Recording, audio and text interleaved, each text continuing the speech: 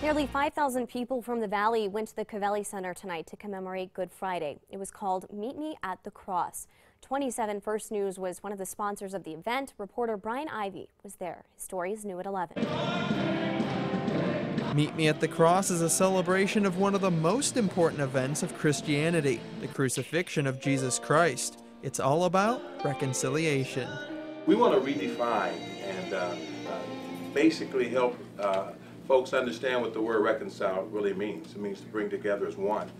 And the greatest demonstration of reconciliation the world has ever known was accomplished on the cross of Calvary. People from different walks of faith gathered at Covelli Centre this evening. Event organizers are proud and thankful that they can share this celebration with the local community.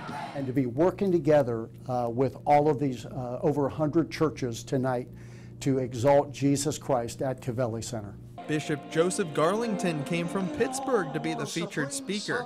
He's happy to have the large audience focusing on a common theme. There are some things that you cannot accomplish as an individual and you cannot accomplish as one group of people. And so when you get a large mass of people who are headed in the same direction, there's momentum that you experience, and there's something that you look back and you just say, hey, let's do that again. The audience took away a message of hope as they sung, danced, and worshiped together. In Youngstown, Brian Ivy, WKBN 27 First News.